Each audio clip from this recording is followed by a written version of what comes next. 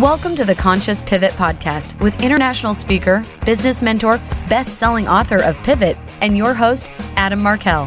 The Conscious Pivot shares the stories and wisdom of people who have successfully reinvented some area of their business and personal life. You'll gain powerful insights into how you can fully embrace new opportunities, increase your performance, and master the art and science of innovation and resilience. So please join Adam as he guides you on your conscious pivot. Hey, everybody. Oh, my goodness. I'm so happy to be here with you for another episode of the Conscious Pivot Podcast. And today is such a special day. Why is it such a special day? Because we're here. We're alive. We're breathing. It's just nothing more important than the recognition of how special this moment is, how blessed we are. And that's blessing us in every moment, despite the fact that there are things that are wrong in the world and things that we don't love about our lives and things that are going sideways at times and parts of our business or personal life that we'd like to change or improve. And despite that, it's such a blessing to be here and to recognize that in this moment, there are people who are taking their last breath. So for us to breathe and be here and breathing together is even that much more special. And it's something to be grateful for. So I'm enormously grateful to be here with you guys, and doubly grateful because I get to share, as I've been so blessed to do, share the stories of people who have done amazing things in their lives, have been resilient, have been smart, have been not smart, have been the whole gamut of the human experience in context of business and also in personal areas. So I have such a profound pleasure in bringing somebody on our show and for you to listen to her, because I think this is a really dynamic human being, an amazing woman, a mom, a business owner, really, really smart lady. That's my personal assessment is her, this lady and her husband. They're a dynamic duo in their business, and they help a lot of people in ways that are really state of the art, like just not the run of the mill stuff, not perpetuating old paradigm stuff in the space of business or in marketing in particular. They're doing special things. So I'm excited. I don't know where this conversation is going to go. I never do. And that is exciting. It's thrilling, in fact. So you guys know the format. I don't introduce anybody. I want our guests to say what's important to them that we know about them in this moment. So without further ado, Tracy Hazzard, welcome to the show. Thanks so much for having me, Adam. I'm excited to be here with you as well. It's, it's one of those things where it's hard for me to be on this side of the microphone where I'm on the hot seat. I'm usually the interviewer. How's it feel in that seat? It feels, as I'm sitting there going, oh, I'm not used to doing this. I'm used to doing that intro. Oh man. I guess it's really refreshing for a change. Yeah. So, you don't really realize how much it is to give on the other side. It is. And so it's really hard to receive. It really is hard a lot of times for us to receive. Everybody think about that for a second. And if we're being really honest, I mean, it's not always easy to be really honest. So we're going to be really honest now. Receiving is a lot more difficult than giving. Oh, it really is. With that. I know. And for me personally, it's been a realization probably for the last, few months that celebration is really hard. Like I've had to make a conscious pivot effort to celebrate more. The little wins. I was at CEO Space giving one of my talks, and someone raised their hand and said, where's the happy ending? What happened in the story? I told a story and I completely forgot the win. And they couldn't stand it. And I thought, wow, what a wake-up call for me that I just glossed over the good part, and because I dove only into the hard part. And that's really of not receiving not winning, not letting yourself celebrate those things. Because that's what, I mean, you've given and given and given. So receipt is a form of, it's a form of gift, right? It's a form of win. Yeah. It's difficult to give something that you don't have, for one thing. So we all know the value in giving and we want to give, and we're taught and trained, programmed, whatever it is, but we're really instructed pretty fiercely that it's better to give than to receive, which I think is not accurate anyway. I believe personally, they're two sides of the same coin. There be a giver, there must be a receiver. There has to be. So Right. who gets to, is the person who's the receiver the one with the short end of the stick? I mean, that's a joke, right? Yeah. And the phrase, as I understand it, originates anyway from ancient times, ancient Greece or something, where it was said that it's better to be in a position to give than in a position to have to receive. And that's Right. different, right?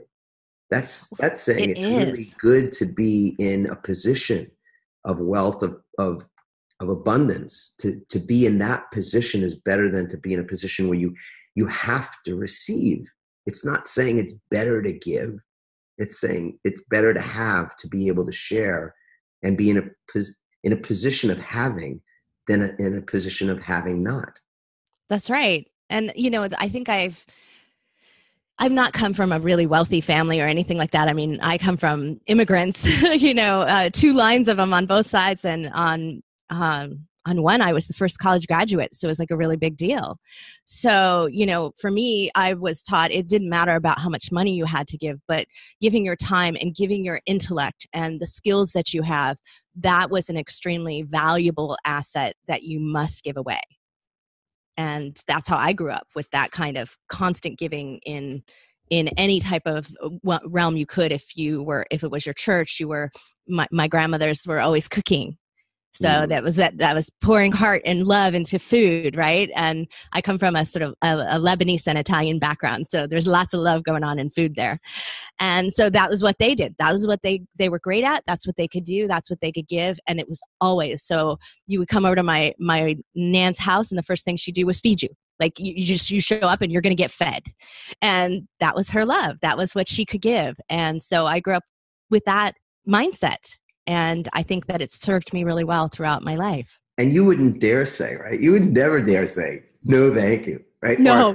When she said to you, do you want some more? Here's a second plate. Like, here's a second helping. You go, no, thank you. You get like, I don't know, you could get knocked upside the head for that, right?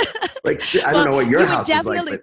Yeah, you'd be definitely taking home leftovers. That's for sure. You'd be like, I can't fit another bite. Well, here's a box to go, right? Like, that's how it worked. Exactly. And so you think about how often it is that on some level, whether it's physically or energetically, that people say no thank you to the some of the blessings that are there for them, that for not feeling worthy or not feeling deserving, they say, give it, sort of saying to the universe, give it to someone else, not for me. No thank you. Right. It's a good example of when somebody pays you a compliment. I mean, I love the way we digressed right out of the gate. It just like took a sharp turn, right? Which is perfect. So when somebody pays you a compliment, they say, you look great today. And what do most people that you are around say in response to that? Or what do you even sometimes say in response to that? It's been hard. And because I have 3 daughters, I really have worked hard to take compliments better, because I think that's a really important role model to leave. You have to step behind and say, wow, thank you for that, instead of like, oh yeah, well, yeah, I'm, a little overtired today. You would brush it off or something like that. And that's not okay. And it comes to a place at which you need to be able to be comfortable in that receipt side of everything. And it's not been a comfortable place for me for most of my life. Right. If I say you look particularly beautiful today, what's your answer? Thank you, Adam. I appreciate that. See, yes. You're pulling it back in. Right. As opposed to, thank you. And and you look great. Great. Yeah. You like flip it back around. Yeah. Right. It's like it becomes kind of a ping pong back and forth. And women, I think they more do that than men do, I think, on some level. It does. It's true. Yeah.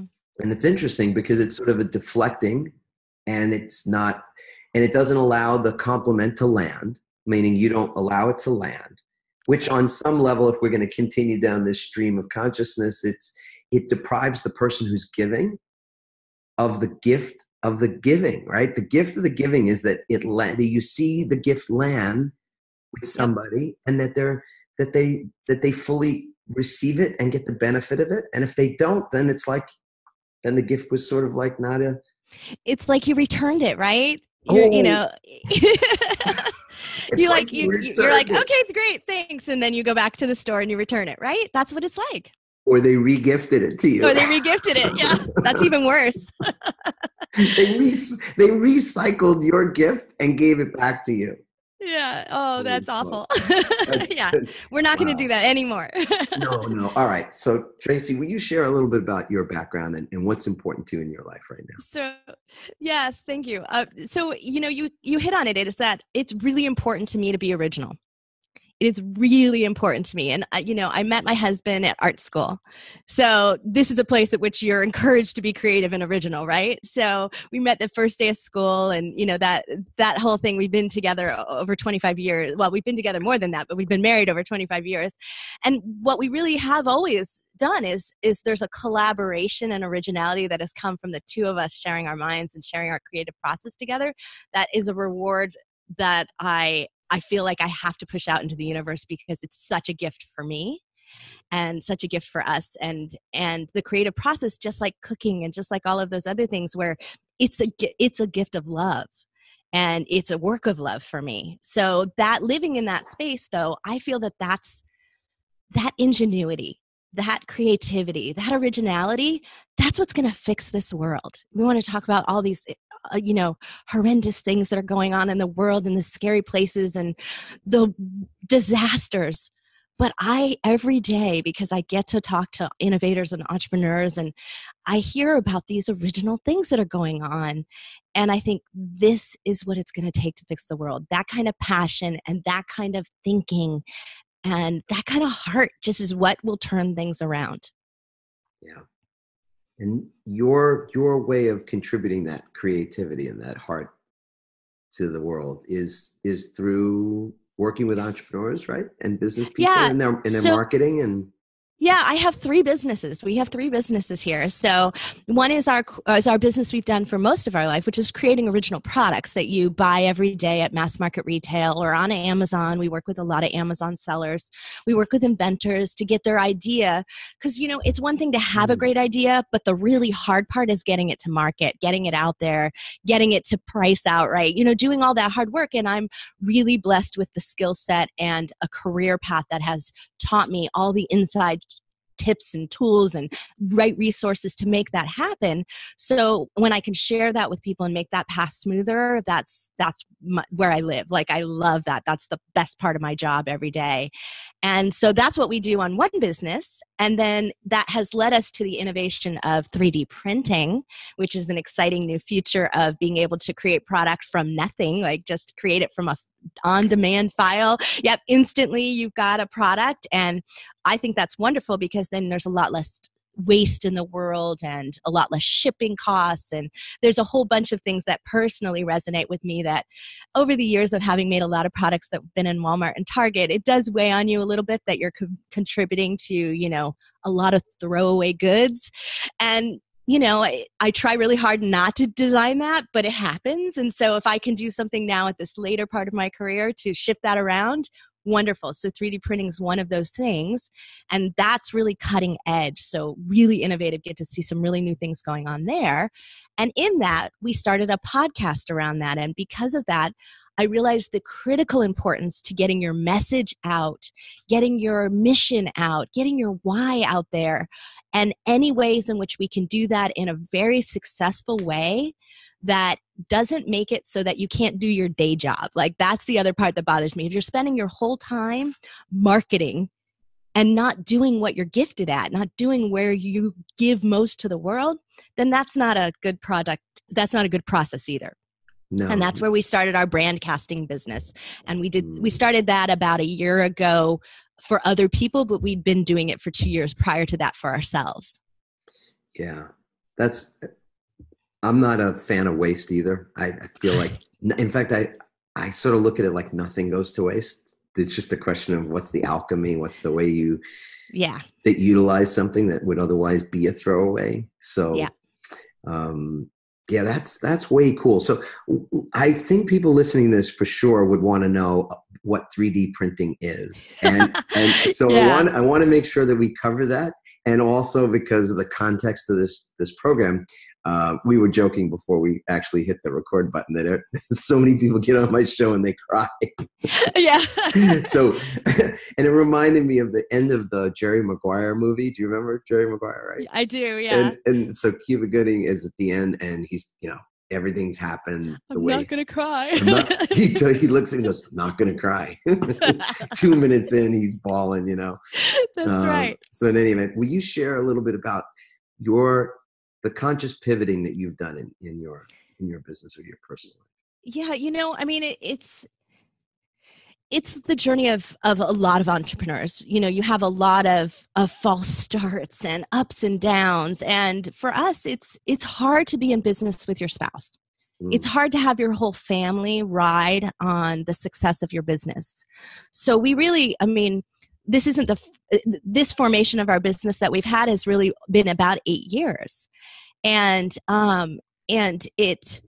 the first formation of it was a business in which we were built our internet business, started with the Palm environment. So the Palm computing, the handheld computers when they first came out at the early 1998, 2000s, right in that time frame. And we built an entire company and business around making accessories for that. So we were right at the cutting edge of internet marketing and doing, there was email, but there wasn't really social media at that time. And we created, a lot of great goods. We had a lot of grassroots consumers that were pushing us out there, what you would consider to be sort of affiliations like we talk about today, only they weren't charging back there. They were just doing it because they were so passionate about it.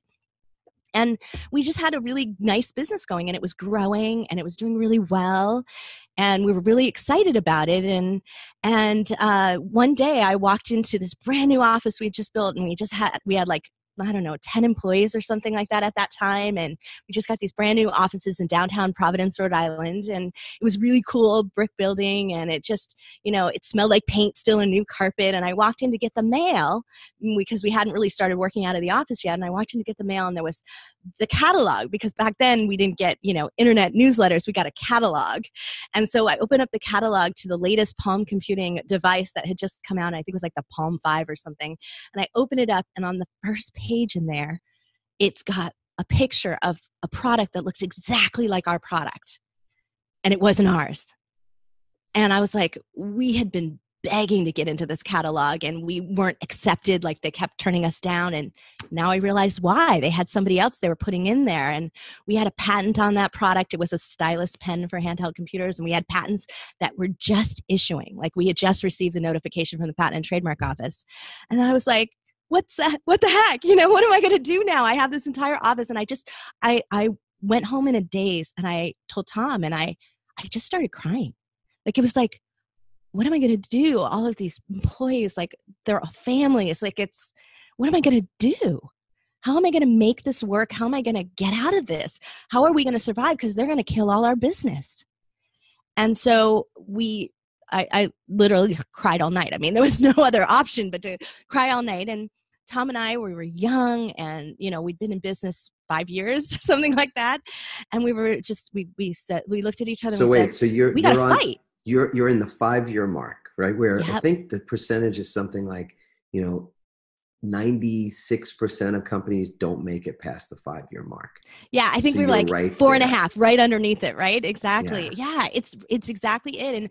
And we weren't really even making. It's not even like we were making. Maybe we're close to hitting $1 million in revenue that year.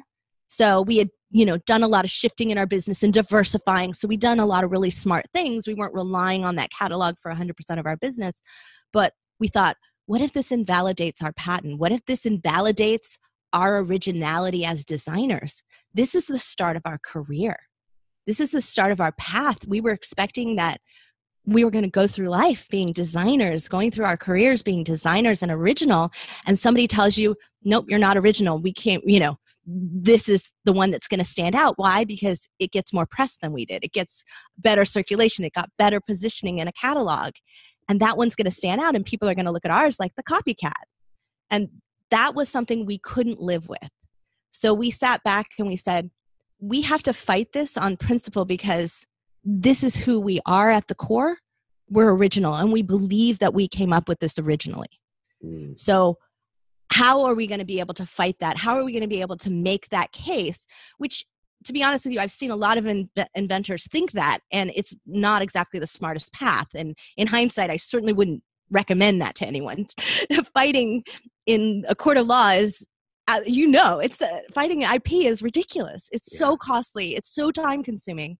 So, but we sat back and said, well, okay, let's get a little bit creative about this. So we brought our entire team of investors and the team of people we had. We had our attorney and who was a good friend of ours, our graphic designer, our PR person who was a consultant, and our family who all invested with us. And we sat around and we said, what are we going to do? We have about $5,000 in the bank.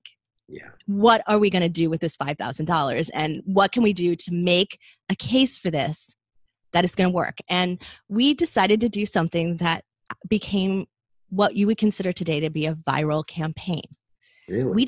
We decided to do what the lawyers didn't recommend doing, which was because back then it wasn't first to file, which is a difference than today, right? You have to be the first one to file. Back then it was whenever you invented it. And so that the conception date mattered, and it might be years prior to that. We disclosed our conception date and the whole timeline by which we invented this. And when we disclosed it to Palm Computing over time, because that had to be way before the development cycle. We believed that it was way before the development cycle of the pen that ended up in the catalog. Right. And so we just put it right out there in this big timeline with a big ad on the front that was like a banner ad that said, "Do we detect a bit of pen envy?" And keeping in mind that it was a very masculine community, that went crazy. And people were sharing that and sharing our webpage and emailing it to their friends. And it made talk all over town. And we got a little bit lucky in there, I will admit. Palm Computing was trying to go public. They didn't like the press. The press started picking it up. We got featured in the San Jose Mercury News and a couple of other, the San Francisco Chronicle, and some things like that. And so that hit them right at home where their investors were. Sure. They didn't like that. So that's what we did, and it worked. They settled with us. And this is where we get to this place at which I forgot about celebrating. Right. Yeah. So the reality is when you win in a case, a lot of times you lose because you've paid all that money out, and you may win a judgment, but you don't get a lot back from it. And I don't think overall we even got our $5,000 back because they kill the product. That happens all the time in the invention world. They'll kill the product, and even though they agreed to pay you royalty, there's no product to sell anymore, and there's no royalty stream, right? It happens all the time, and that's what happened. But the reality is that was a big win for us because it validated our intellectual property. It allowed us to sell off the business eventually for a multiplier. And so we had over a $5 million valuation when we sold off the patents, and we sold them off in pieces to other companies. And we were able to shut that business down, pay back our investors. And it was a win overall. And it was the best choice because at that moment, it set the pace for the rest of our lives, saying originality can matter, does matter, and is important. If we had let that defeat us at that time, at that beginning, looking back now, I think that would have changed the whole course of everything for us. So it was the right choice. Yeah. Will you follow that stream of thought just a little further on the side of what do you think it would have changed for you? Because what you did was courageous. There's a lot of ways. Crazy. I was going to say there's a lot of ways to describe it, right? Because when we don't know what we don't know, we'll make decisions based on emotion sometimes, or based on our best guess, or what people will tell us, and all kinds of things. So right. In hindsight, what do you think, just to finish that thought, what do you think would have been different in your experience taking, from that moment to where you are today? What would have been different if you hadn't bought? if I hadn't thought. So, this is really interesting. So a couple of years after that happened, we were approached by a professor out of Kellogg's School of Business, and he made us into a Harvard Business Review case study that they teach at Harvard, and you can buy it around the world. It's taught in 26 universities on IP and entrepreneurship. And our case study of T-Tools is what the business was called at the time, is there. And they teach it in 3 parts. And the third part is, what did they do? So they teach it in, here's what happened to them. The second section is, what would you do? And the third part is, what did they do? And would they do it again, was the refresh that he came back to ask us about 5 years ago. Yes. And so, it's really kind of an interesting thing. So he said less than 10% of the people who go through the course choose the path that we chose. Right. That's so interesting. Isn't that? These are people, entrepreneurs, like they're studying entrepreneurship. Of course. And they wouldn't choose the wild, crazy idea. And right? I love the fact that they don't tell them how it ends. They don't until after. Until after. Wow. Oh, way cool. And so I've actually been reached out to link. Some people will say, I studied you in my class and, in England somewhere, and I'll get a LinkedIn message from them. And they're like, wow, what you did. And they're like fans. Like, what then, Tracy? Oh, what you did? Yeah, exactly. It's really inspiring, eh? Yeah. When we sat back though and looked back and said, you know what, knowing what we know now, we would still do it again, but in hindsight.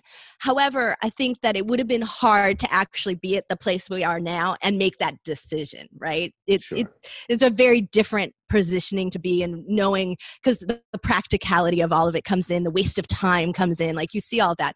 But the reality is that I think that for us, that course was so critically important to where we are. And I'm afraid that in a way, we might have gotten very jaded. And that would have been a place that I didn't want to be. Yeah. And I think that having been able to go through the rest of our careers to the place at which we are now, believing that there is a way, there is a path for the best product to succeed, is the champion that I want to be. That's the place that I always want to stay. It's hard. It is really hard to get something to launch. It's hard to get something to succeed. It's hard to get a product to market. Whatever is the product's it's hard to get to market, right? You know that probably just as much as anyone, right? It's really hard to do that. But to believe and have that jaded view that even that no matter how good it is, that it doesn't matter. I don't think I would be the person that I am. And that's important to me. I like to be this champion of finding a path to make that work.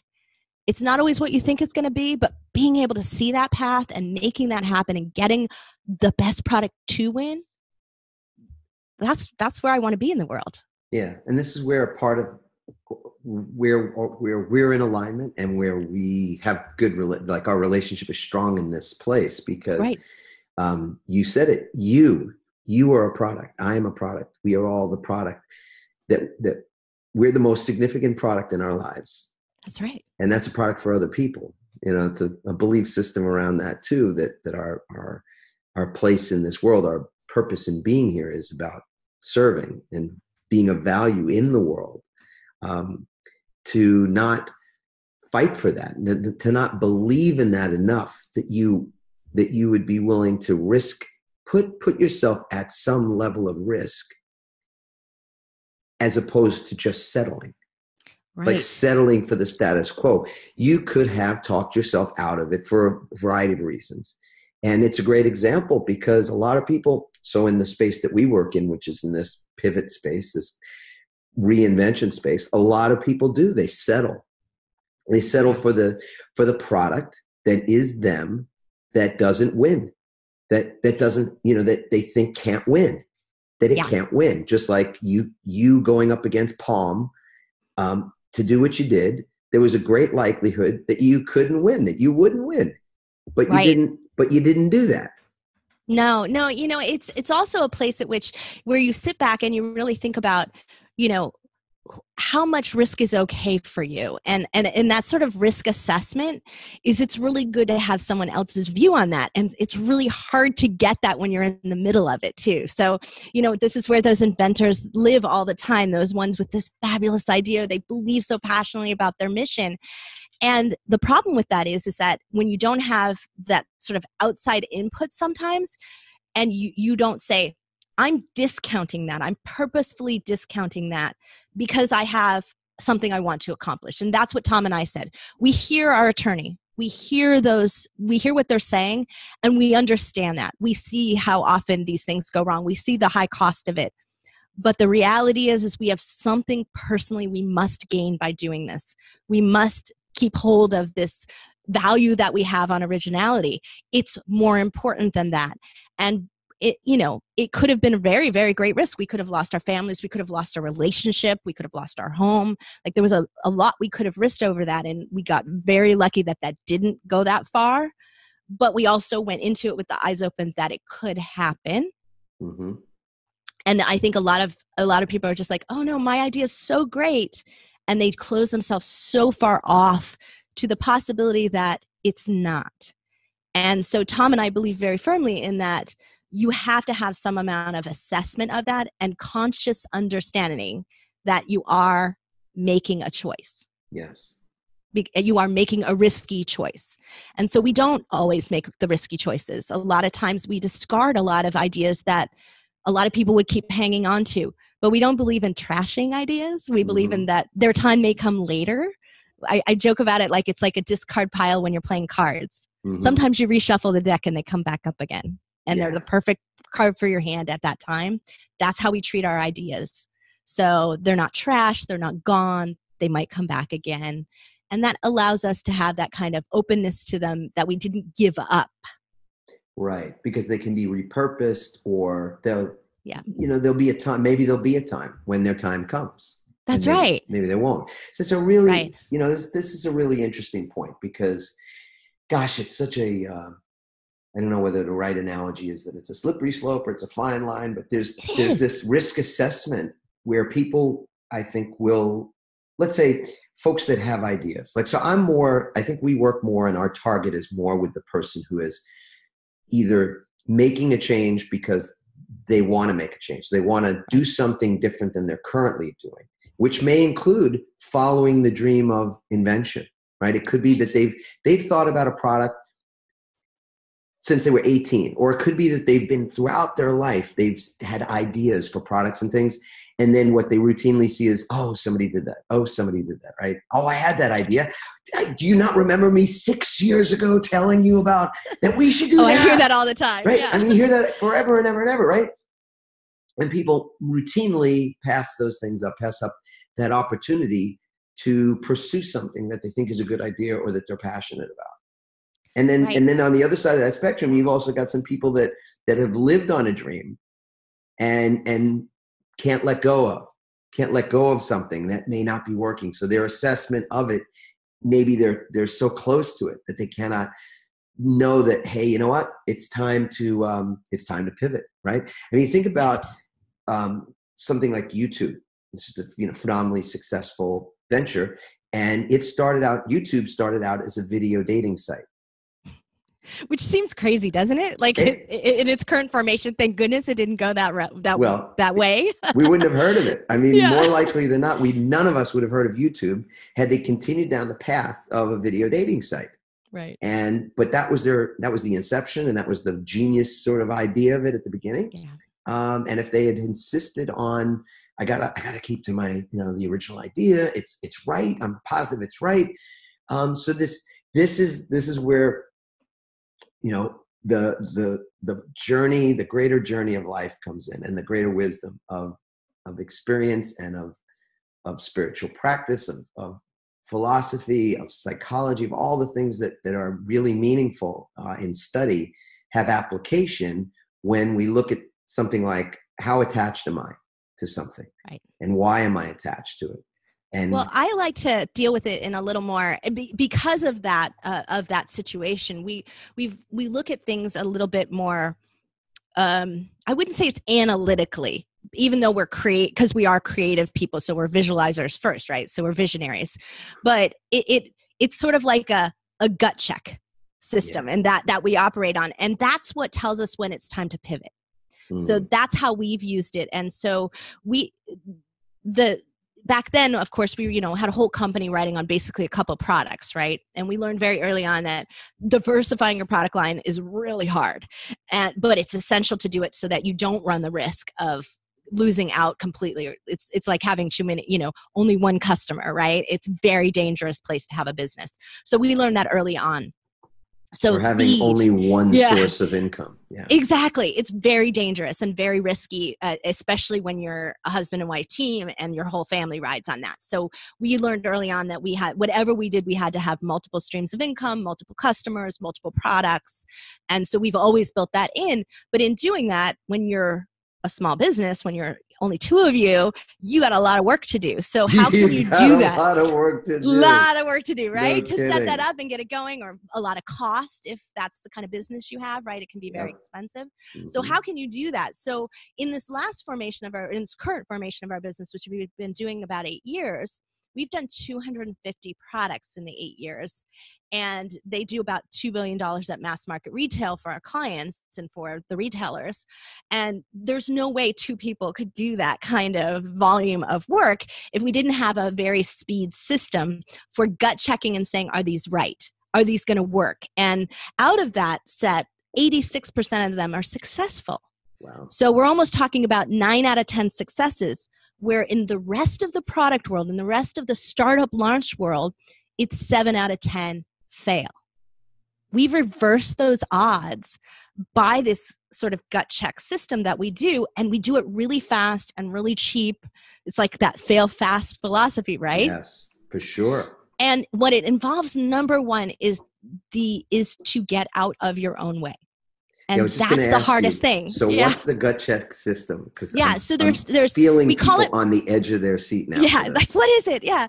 So we call it market proof, right? Mm-hmm. Because at the end of the day, if somebody won't buy it, somebody won't buy you, somebody won't buy your coaching program, somebody won't, whatever it is you're selling, somebody won't buy it.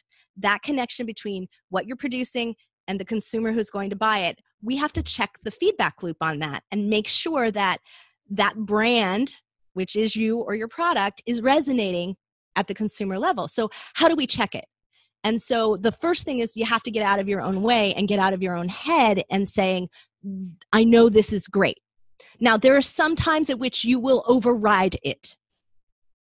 I worked at Herman Miller early in my career on the amazing Aeron chair that, is that iconic office chair, with the mesh on it, that is the icon of technology in the .com world, right? Back in 1994, 95. And that chair would have been a leather chair if they hadn't listened to their own mission and their own message about why they created it, if they had listened to a focus group. Yes. So you have to at some point decide to override it, but you have to know you are overriding it. Yes. And that's where you have to get out of your own way and hear what people are saying about it. And then that's the number 2 thing is, who are you asking? And who is saying something about it? Because if it's your friends and your family, I call them, they're either yes men or no moms. And so where you get people who are like, oh yes, you're great. Of course, everything you come up with is great. And they're your cheerleaders, right? They're your support system. Yeah. And then you have the ones that are really afraid for you, your moms, who don't want you to get hurt and who tell you, no, you shouldn't be an entrepreneur or you shouldn't do this. I don't want you to get hurt again, Did you pack a lunch? Yeah. Is your underwear clean? Right. You get those, you get those who are afraid for you and they say no, thinking that will help dissuade you from getting harmed and getting hurt in the process. So you don't get a good answer from that audience. You have to make it resonate take it from the source. This is number 2 is take it from the source. You've got and this was advice I got when I was 18. That's right. Seriously good advice. Who are you speaking to? Right. And this is essential to what you do. Right. This is essential to what you do, right? When you're helping people figure out who they are, what they want to do, what their brand means, right? Part of that is who's listening to you, who's buying from you, who do you want to talk to, who benefits the most from the impact you can make. in the world, right? And if they don't hear, this is what brand, the definition of brand is for us. Brand is how your ideal customer, whoever they might be, perceives you. Yes. It's not who you say you are. It's a part of that, but it's that gap in understanding between how you say it and how they hear it that is really the definition of what your brand means. Perception is reality. Yeah. And so when you can close that gap, that's awesome. But that involves a lot of listening, a lot of hearing what they're saying. Are they perceiving what I'm putting out there? Do they get it? Will they buy it? And that's the third part that we try to do is we try to have real world tests. It's one thing to ask people about it because they want to please you. People are people pleasers, right? So if you went into a group and you're like, this is my product and it's so really great. And even if they're the target consumers, they know you're the inventor. They're going to go, yeah, it's really nice. Sure. Yeah. But at the end of the day, will they plunk down the money to buy it? Can we find a way to test that? And that's where 3D printing has come into our world, came in early into our world as a way to do that and physically do that for products. But it's a great way. I mean, we do the internet and there's mobile devices and mobile research and things that you can do with real consumers where they're actually think they're buying, but they're not. And, just so you can simulate that whole process. You can put things on a shelf next to each other. You can compare. That's what A/B testing and marketing is, right? There are so many ways in digital world today that we can do this, that we have a lot more tools. And so for us to ignore that, shame on us, because it gives us a perfect opportunity to pivot. And that's what Tom and I do really well for our clients and do really well for ourselves is we hear that feedback and say, okay, what little change, what a small amount of pivot can we make that's going to magnify out there later and give us the sales result we want and get us where we want to go. And that's how we've been able to shift those odds in our favor. Yeah.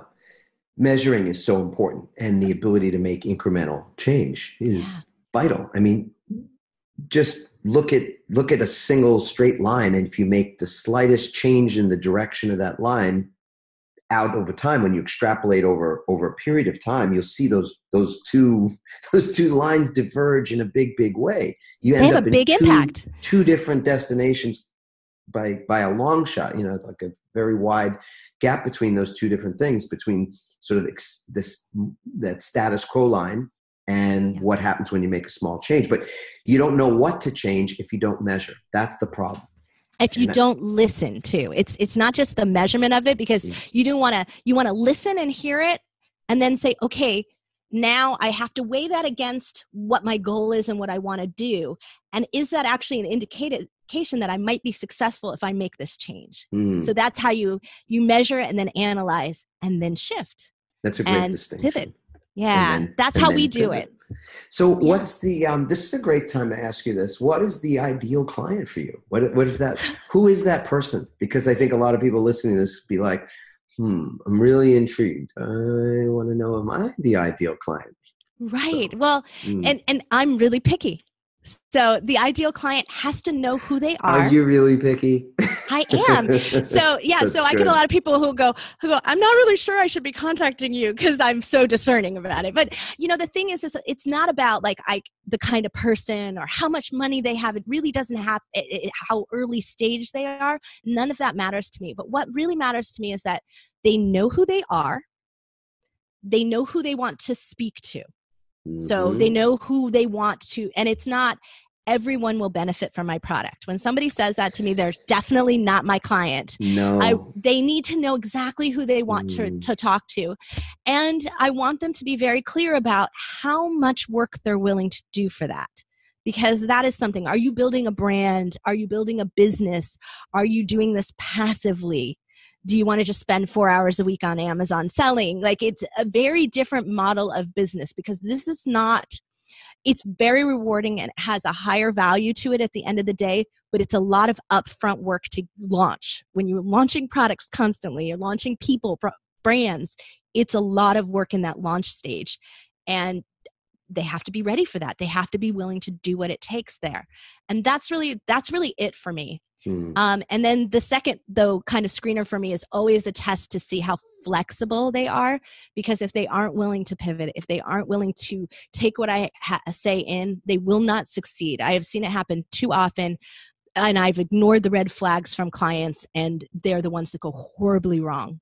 Yeah, rigidity is, we were discussing this earlier today, that the only thing we can sort of count on is that things change, right? So change is the constant. And right. in Mother Nature, we see how change looks. Seasons change, weather changes, and then often there are storms associated with those changes in the season, and whether they're tornadoes or hurricanes or what. Yeah. Man, in a hurricane, do you want to be the oak tree or the willow? Yeah. Flexibility pays. It does at the end of the day. And while I don't mind clients who are going to push back on me and push my thought process, I like that. I like that sort of debate. But if their mindset isn't open to begin with, it's just so fixed. There's really that's just not the right type of, it's not the people I want to spend time with, I guess is the point. And I'm far enough in my career that I can be that choosy. Yes, absolutely. So I want to pivot now, just shift your thinking a little bit about the things that keep you in that space of being at your best, which you've described in lots of different ways, how you guys have been at your best and have been able to have a clear feeling, I want to call it, for your gut, right? And gut health, by the way, there's so many things that are being written now and studies about gut health, how important gut health is to your overall health, but also where gut health is connected to your brain health. That's right. This is really interesting, how well you think and the kinds of decisions that you're able to make, the discernment, the level at which you can entertain two seemingly conflicting ideas at the same time and then be able to reconcile or entertain them at least there's a high degree of not just intelligence, but effectiveness that comes from that's a skill set that sets you apart from people.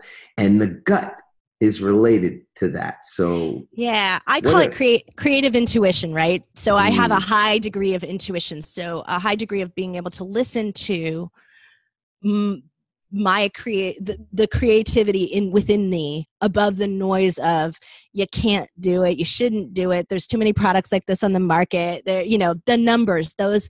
While it is important for me to have a lot of information, and I try to have a good broad amount of information and analytics to depend on, at the end of the day, though, it is an intuitive choice that you make. Mm-hmm. Is this the right thing to do for me, for my client, for my product, for the path that I want to go? And that's really where sitting and knowing who you are and the end result of what you want. And for me, that's embodying that for my client, making sure I know who they are and where they want to go with that, so I can help them, guide them on that decision-making process.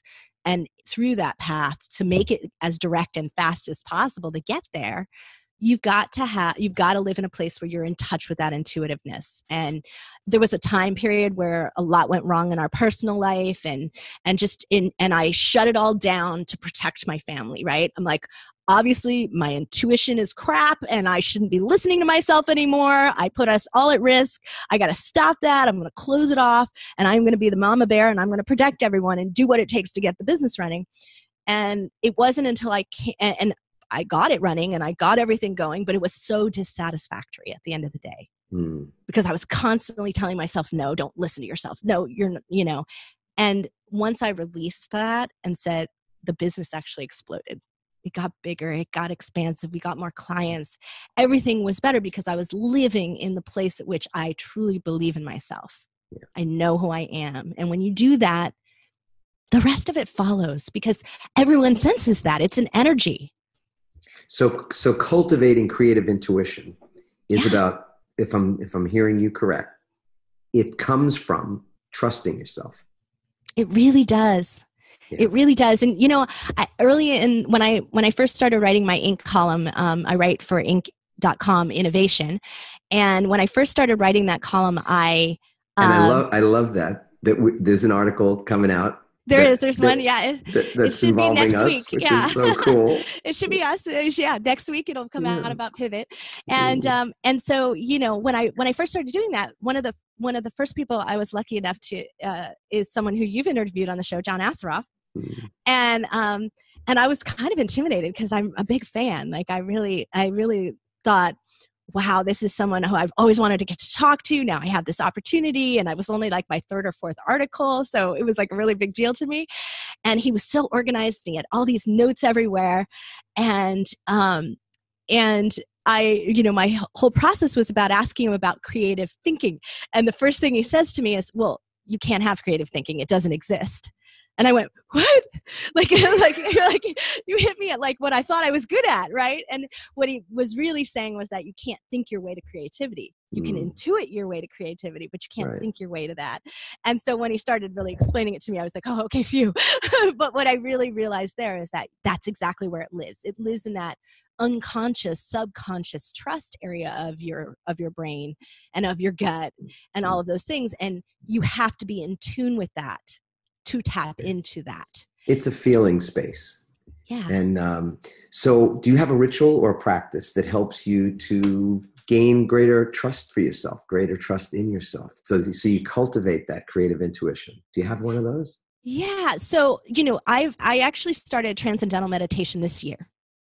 And for me, that's been a tremendous space because my brain is very noisy. Exactly. And yes. And so for me, what was happening is that I wasn't taking the time to heal myself. So that's why I chose transcendental as opposed to any other meditation. I don't want to focus on something. I didn't want to focus on a solution because that's making my brain work. I wanted something where it would force a shutdown of my brain and there wouldn't be thinking in the process. And that's what I wanted was, in a sense, quiet. Stillness, exactly, because my life is pretty chaotic. I have young daughters, right? It's pretty chaos. So I wanted some stillness in that. And so that I could keep hearing, and this is because this is my process is I hear above the noise. I actually visualize when something's the success path for something. I see it, I hear it, I taste it, I smell it. It comes right up above all that noise. But sometimes there's just so much noise. Being able to believe that I am really hearing that, I'm seeing that, I'm, touching that. You lose a little trust in yourself when the noise is too high. So that's been the most important change that I've made this year for myself. And is it daily? It's a daily practice? I try to make it daily. It's a little hard sometimes, but I try to make it daily, and at minimum once, but twice daily is really my ultimate goal of trying to make sure that I have morning and night have that happen. And it's really helped me be clearer about that trust that I have in it. Either when there's a little anxiety in the back of like, yeah, am I really sure? My clients depend on me. Am I really sure? You don't want to have that. And so that's what I've been removing for myself this year. Beautiful. And I think it's been critical. But overall, my ritual really is to just say it. Because what I found is like, if I stop myself and think, if I don't just let it come out, I can correct it later. People are so afraid to say something, but if I let it out, it usually is right. Your gut is usually right. So if in the conversation, and I try not to be mean about it and say, oh my gosh, your baby is ugly. Like I can't really do that. That's just not where my heart is. So it won't be mean, but I might say, yeah, this is not a good path for you. Let's think of a better path. Yeah. Let's think of a better product for you. I think this isn't quite right for you. Let's dive deeper into that. And that's my approach to it, is not to say no to people because you want to invite them to think different. Yeah. Wow, Tracy, this has been, I've loved this conversation. I didn't have any doubt that it would, but this has been this has been such a pleasure. I want to say a couple of things before we wrap it up. Is there anything you'd like to say before we conclude? No, I believe so strongly in what you're doing with the Pivot Incubator and where you're going, Adam, because I think when you get that right, it actually makes everything so much easier, whether it's product development in terms of info products or product development and start a hard product, like everything else, it becomes easy and money follows. So that's a foundation that most people need to get a handle on before they go jumping in. When you're dialed in, which is, again, so much of the overlap here, the Venn diagram of things that we both feel Yep. and know and also believe, that when we're dialed in and we're clear, we have clarity about who we are and what we want to say. We then, because we understand our voice, we know what we want to say. We also know who's meant to hear it. All you have to do is ask that question, quite frankly. It's marketing 101 is, what's your message? Yeah. And if you know your message, then you also know who's meant to hear it, who's meant to hear that message. And the success, or I don't want to use the word success, things flow from that place. They flow. Life is about flow. Money is a flow. Everything is flowing. Energy is flowing. There's no limit to that. It's just an utter abundance. So the question is, if it's not flowing to you, or something's not flowing, it's probably because you're standing on the hose. You're standing on you're standing on the thing that would otherwise allow it to flow. So we're in our own way. And much of why I think we are in our way is that we don't have that stillness and we're not clear. So my way of wrapping things up will be to remind everybody listening, watching, and myself at the same time, that to trust ourselves and, to use your words, to have creative intuition, which is another way I've referred to this as, whether it's being in the flow, being in a flow state, or being in the zone, that you make spontaneous right decisions. So that you call that luck, you can call it whatever you want, but you make spontaneous right decisions. Go with that product, go with that message, don't go with that product, don't go with that message, go with that business or not, or pivot or not. But to trust yourself at that level, there's something that comes before that domino, and that is to love yourself. And before the domino of loving yourself, which is the most difficult one, I think this is the reason why so many people do struggle. And and by struggle, I mean they're not hitting on the cylinders in their own life that they could be. Yeah. And that's why they're tired, or they're in a state of pain or misery, or they're angry, or whatever it is, because they're not hitting on all the cylinders that makes them that they feel they're capable of. So before self-love, because self-love is a big deal, and it's not, I don't think, modeled for us by our parents or the people around us when we're growing up. So these first 7-8 years where all the studies show that the emotional development takes place long before cognitive, the mind is being developed, or your physical, the puberty and you're developing physically, is your emotional development, which is when you learn what love is. Your whole concept of love is formed at this early age by the people that are modeling it for you. And so for most folks, they get a sort of a distorted view of that, or a conditional view. So, when you're good, you're loved, and when you're not good, you're not. And, love equals attention, all that kind of thing. So the domino before that, to me, is self-care. So I just want to lay this out, that if we can just learn how to care for ourselves, that we can apply self-care on a daily basis, we will learn something about what self-love, unconditional self-love, looks like. And from that place of feeling that we accept and unconditionally accept and love ourselves, we can trust ourselves. And when we trust ourselves, that intuition, that creative intuition, that knowingness is more there to access. And then you have a sense of which way to pivot, right? The little micro change, the way to check in with your gut and go, is this a product I should actually, kind of bet the farm on? Should I not? I mean, whatever those decisions are. So I'm so happy you brought this conversation to the fore today. This is beautiful, Tracy. Thank you. Thank you. Yeah, way cool. So in saying goodbye to everybody, I'll remind you that one of the simplest acts of self-care is tomorrow to wake up. Okay, everybody, I wish that my magic wand, I'm waving it right now. Everybody wake up tomorrow, physically, emotionally, spiritually. We'll all raise our consciousness when we wake up tomorrow morning, and then we can be grateful for that. So wake up, be in gratitude. And the third piece is, if you're inclined to say it, think it, feel it, I love my life. I love my life. I love my life. Put your feet on the floor tomorrow and declare, I love my life, and allow that to be a training for you and for me and for all of us, just to care for ourselves, love ourselves, and trust ourselves that much more. So thank you all for being with us today on The Conscious Pivot. If you haven't yet subscribed, please go ahead and do that. And if you want to continue this conversation with other people just like you, heart-centered, amazing people that are doing brave things. They're challenging the status quo. They're inventing things. They're iterating new things. I'd love for you to join us at the Start My Pivot community on Facebook, Start My Pivot community on Facebook. And Tracy, I want to let folks know where they can find you so they can have that conversation with you as well. What's the best place for them to do that? So you can find me on social media at Feed Your Brand or at Haz Design, and it's Hazz because my last name's Hazzard with 2 Z's. So you can find me anywhere like that on the internet. So way cool. Feed Your Brand or Haz with 2 Z's, Haz Design on Facebook. Awesome. What a pleasure. Ciao for now, everybody.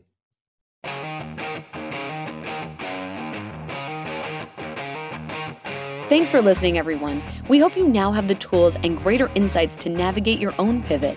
Help us inspire others by sharing this episode and leaving your comments over at adammarkel.com/podcasts. For more tips, strategies, and support as you consciously pivot into a new business and lifestyle you love, join our Pivot community on Facebook at pivotfb.com.